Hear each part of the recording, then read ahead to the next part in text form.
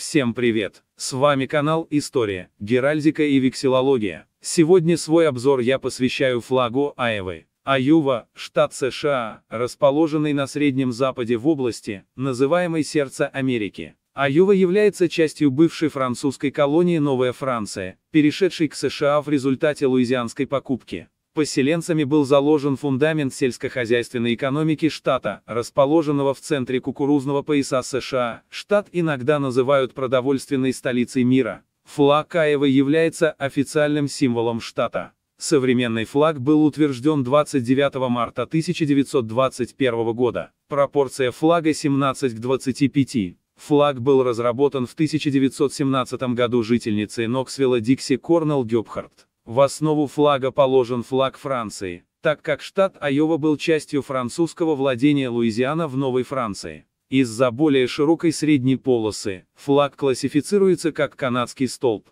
Флаг штата Айова состоит из трех вертикальных полос синего, белого и красного цветов. На белой полосе изображен белоголовый орлан, держащий в клюве длинную ленту с девизом, который переводится как «Мы ценим наши свободы и сохраним наши права». Девиз взят с государственной печати штата. Ниже помещено название штата Айова, выполненное засечным шрифтом красного цвета. Всем спасибо за внимание. Если вам понравилось данное видео, то не поленитесь поддержать его лайком. Подписывайтесь на канал. До скорых встреч!